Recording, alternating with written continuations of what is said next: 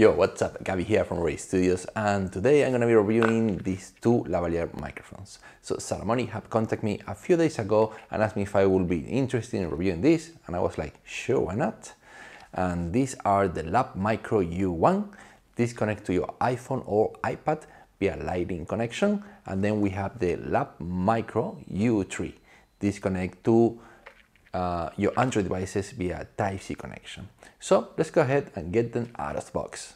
Because it might look very similar, I just unboxed the Type-C model. As you can see, they come in this bag. There is a few documentations like guarantee and instruction manuals. The microphone itself that comes with this USB Type-C adapter, a strap, and the mic itself is a 2 meters long cable, pretty long.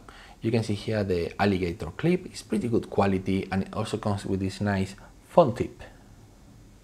Right, so I connected the lapel microphone. You can see it here. This is the one that goes to my camera, and this is the one that I have it right here, and you can hear it.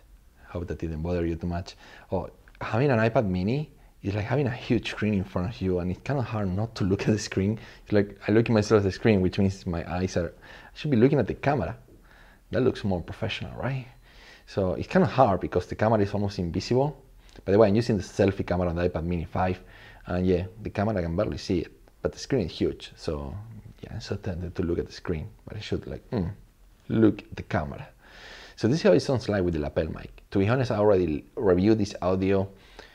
This is like the third test that I run, and it sounds really good. And surprisingly, it sounds that good because usually lapel microphones sounds better when they're Wi-Fi. So, you know, you have a transmitter and a receiver, basically that have a preamp. There is no preamp here, it just sounds really good. Surprising because this is quite affordable. It is really a good solution. Now I'm gonna give another test without the mic. So just for your reference, this is how it sounds like if I only use the inbuilt microphone on the iPad mini 5. And I did notice a difference. Of course, this is a controlled environment right now. There's not much noise, and it probably sounds a lot more full with the lapel microphone than it sounds right now. It's just a little subtle difference that make your video looks very professional versus, you know, amateur. So now I'm going to be testing with the Android device. All right, now you are looking at the video that I'm shooting with the Redmi K30 Pro. I have the lavalier right here. You can hear that. That means the microphone is working. And again, I'm using the selfie camera. I know I could probably use the main camera and get much better video, but I think I don't really need it. And I love to see myself on the screen because I usually have the screen very far from me when I'm using my camera. Even so, if I have a flip up screen, this screen is amazing. Like I have like almost 6 point something inch screen. But yeah, I should be again looking at the camera. So this is how it sounds like with the Redmi K30 Pro, and this is how it sounds like without the lapel connected to it. So this is the microphone that I have on my camera. So now there is the, you're only hearing basically to the inbuilt microphone of my Redmi K30 Pro. Again, I'm still using the same camera, everything the same. Probably it's the lighting that makes it look so nice. For a video that I'm using my selfie camera, it looks not bad. But probably the audio have, you know, decreased on quality quite a lot. If you have, that's because the lapel is actually helping a lot, making the video sounds a lot better and a lot more professional. I hope this have demonstrated somehow the power of this little lapel microphone and how good it is, especially for the money.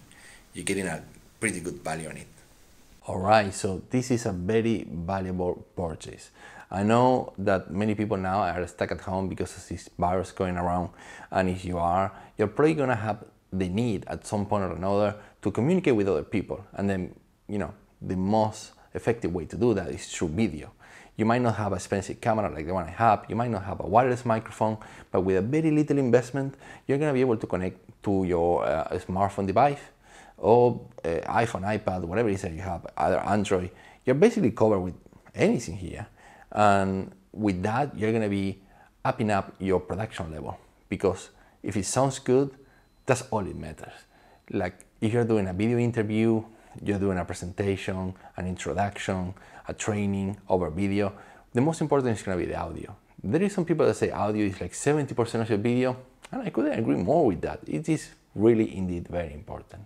I hope you like this video. It was somehow informational to you, and if it was, please don't forget to give it a thumbs up, subscribe to the channel if you haven't yet, and I'll catch you up on the next video.